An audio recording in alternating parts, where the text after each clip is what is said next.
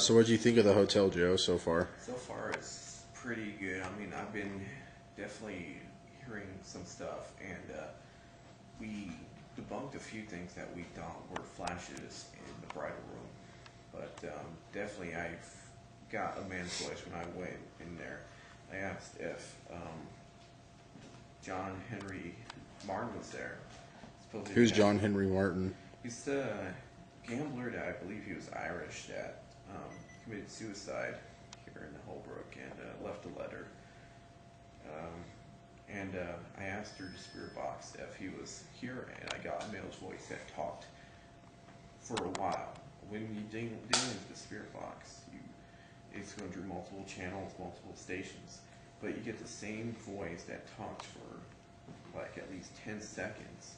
Mm-hmm. Then, I mean, that's something that's hard to debunk, because if it was a radio station, it would be like little blurbs, the same, different voices, different, but this was the same male voice that was talking. It was very mumbled, and so, I mean, is it possible that maybe he is still around here, like shows like My Ghost Story claim?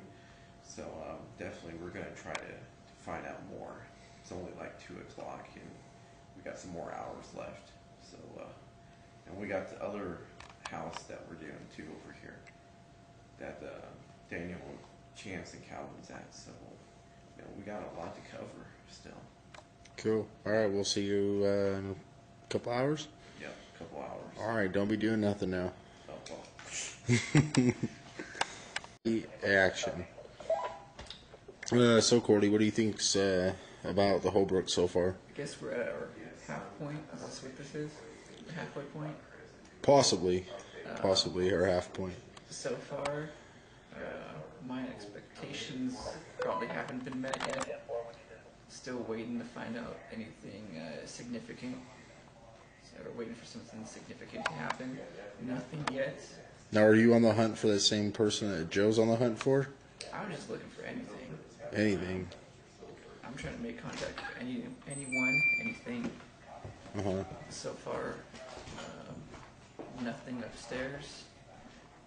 We haven't tried out the basement, really, so we're going to do that. You're going to go over there, too, and check out that house with Joe, right? Definitely, yeah. We're definitely going to go over there and try our luck. So I guess we'll check back with you in like a couple hours Probably then? not, no. All right, well, we'll figure it out then. Like, just leave us a Facebook message or something. Yeah. All right, sounds good. All right, later. Oh, that's horseshit. Okay, now it's recording. Okay. Son of a bitch, I got asked it all again. So, Cal, what happened to you over there at that house across the way? We were investigating room 26, and I had my my video camera was taking some shots, and a face got right in front of me. I made out the eyes, the nose, and the mouth, and then I jetted out of the way. And you're not sure if that was a woman or a man or anything? I couldn't tell. Couldn't make out. All right. So you're going to do this side now, huh? Yes. Over here in the Holbrooke Hotel. Thoughts first. Collect your thoughts. Yeah. Are you scared, or yes. is that your very first encounter you've My had? very first encounter, yeah. That's good. That's always good to have. All right. Well, thank you, Cal. Okay, you betcha. We'll talk to you in a couple hours and see where you're at. If you're still, you see anything else? Yeah. Sounds good. Sounds good. All right. Have some chicken and dumplings. Yeah. All right, Daniel. So, what did you experience over there in the other house? My honest opinion, we started from room 24, went to 20, then 26.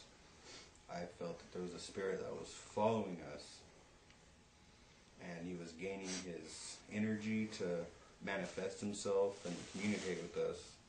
Because very slowly, the K2 hits, and everything was just getting stronger and stronger as we went from room to room. 26 was the strongest room. We had a lot of hits on the K2 meters, and my leg was rubbed twice. Your leg was rubbed twice. Twice. Is that a fact? What do you think about whole Calvin's spectacular event that happened? Well, he made me jump because he was a little loud, and it was because we were all concentrating on the K2s. We were each watching one. We had one on the windowsill, one by the entertainment center, one by the coffee maker. Sure. And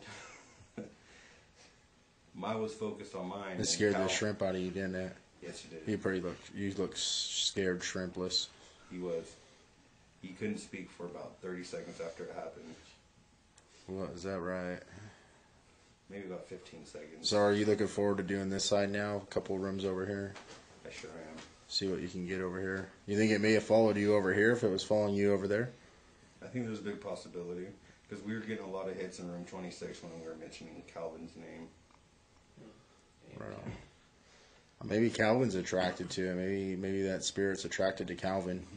Maybe that spirit wants to stick his between his titties. Sounds good. I guess we'll talk to you in a couple hours, see what you find over here, huh? Yeah, let's do it. All right, maybe. I don't like cameras.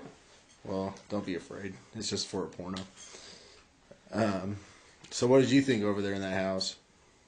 I thought room 24 was pointless. Wasn't It doesn't matter what you think. not a whole lot was Doesn't matter. going on. Except when the radio went off, it screwed with a few things, but figured that out pretty quick. 26 was awesome. I want to go back over there and stir up 26 again. We were getting a little antagonistic with it, and that's when it got in Calvin's face. That's when the whole thing happened with Calvin. What did you do when that happened to Calvin? What was your I was reaction? flying out of the bed through the ceiling. That was awesome. You flew out of the... You were in the bed? I was sitting on it. Oh, okay. I thought you were like in the bed. That was a long trek up the stairs. Yeah. Fat people. It happens to the best of us. My nose got brushed and I was sitting in there. I don't know if At the same time as the face was in front of Calvin? Or? after. Oh, after. Okay.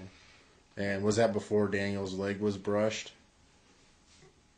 Yeah, I All right. believe so. I All don't, right.